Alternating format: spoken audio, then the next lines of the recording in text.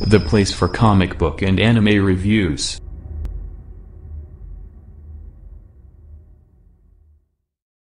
Hey there, you guys! Welcome to the Raymond Campbell 12 YouTube channel. I play for your comic book anime reviews. And today you got a topic video because we're going to be doing a Roll Bleach content for the next few weeks.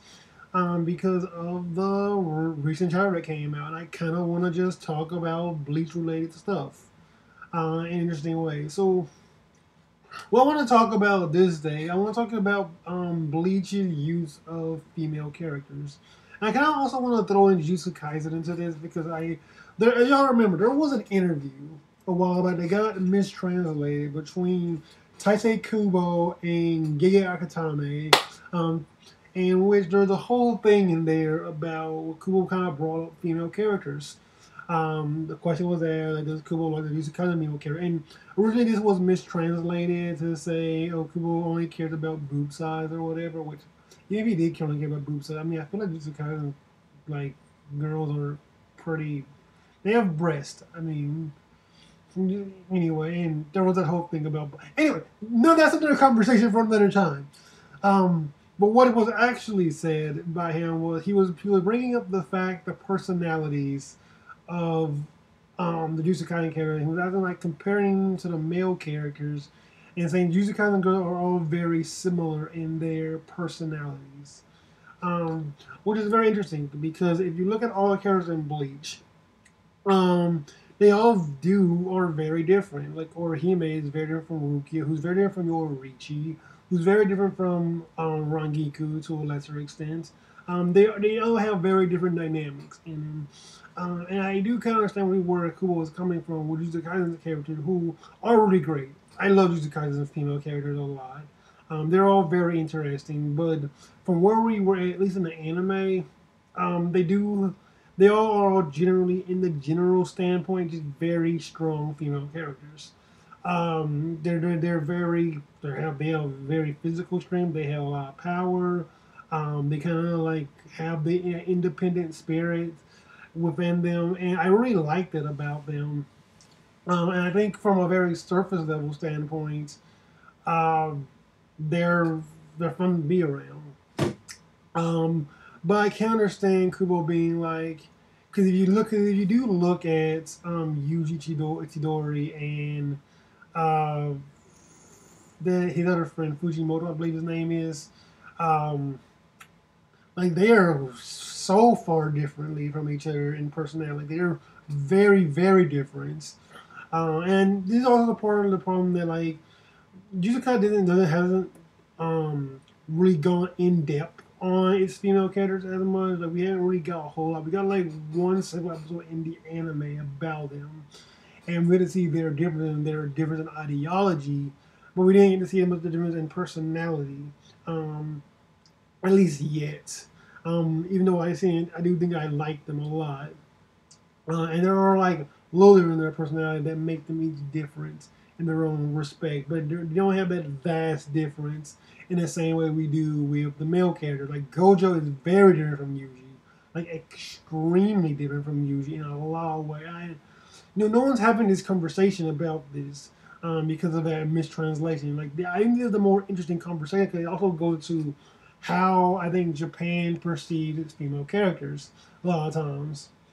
I was watching One Piece recently, and I was just watching how there's something just strange about the way One Piece does its female characters as well. I mean, One Piece has been around for a long time, and so naturally, with the world that's changing, they're looking at One Piece use of female characters are going to also evolve and be different as well.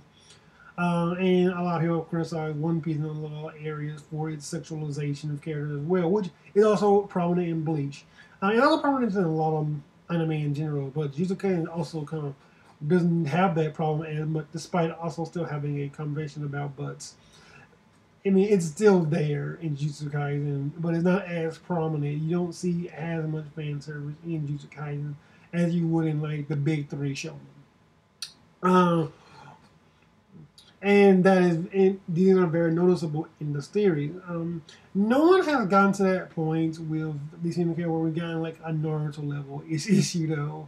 I feel like Naruto probably had its worst female characters. There's always still a attempt to really make them strong in a lot of these series.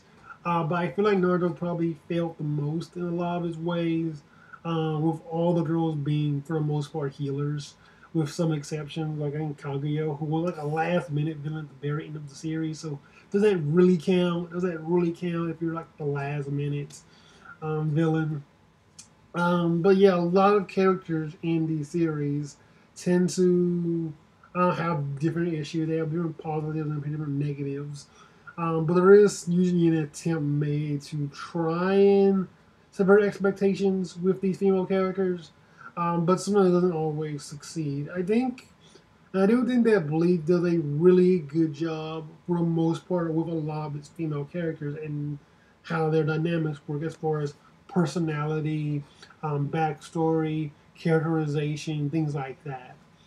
We even had that whole thing with Noritora and Neo in the Bleach series, where Noritora was being very misogynistic towards Neo, and Neo kind of always still hung around him, and there was that whole dynamic of like the fact that Noritora wanted to look down there, but he couldn't look down there because she was so much stronger, and Neo was able to look down upon him, which probably created this internal misogyny in Noritora a lot of way through because of Neo, because of the fact that Neo looked down on him. Um, kind of like what's it called? Incelly. It's very incelly for Noritora. Um, but it's also very notable in the series as well. I think it's really interesting to look at it in that form of way. Uh, yeah, I think the Bleach cast is has a lot of great female characters within it, um, and it's a very different approach than Jujutsu Kaisen's approach to female characters. They each have their own positives and negatives, and they each have their own goods and bads. I think the thing that Jujutsu Kaisen was, I think a lot of anime tend to really push this idea of having a diverse cast. I think that's one of the big things in anime in general, like not just with female characters. I think having a cast that's very different, very multi-layered cast is very important in any series. And I think that's usually what I think Japan really leans into with its anime, is having these very diverse cast of characters within them. I think that tends to be extremely important in all these series. And I think they do a really good job in that respect in creating these very interesting and very dynamic characters in a lot of ways. But yeah, that's pretty much my thoughts on this topic, you guys. You know what you gotta think about this. What do you guys feel about these female characters in Bleach, Jujutsu Kaisen, Naruto, just in shonen in general? Let me know in the comments below, and I will catch you guys later. Peace out.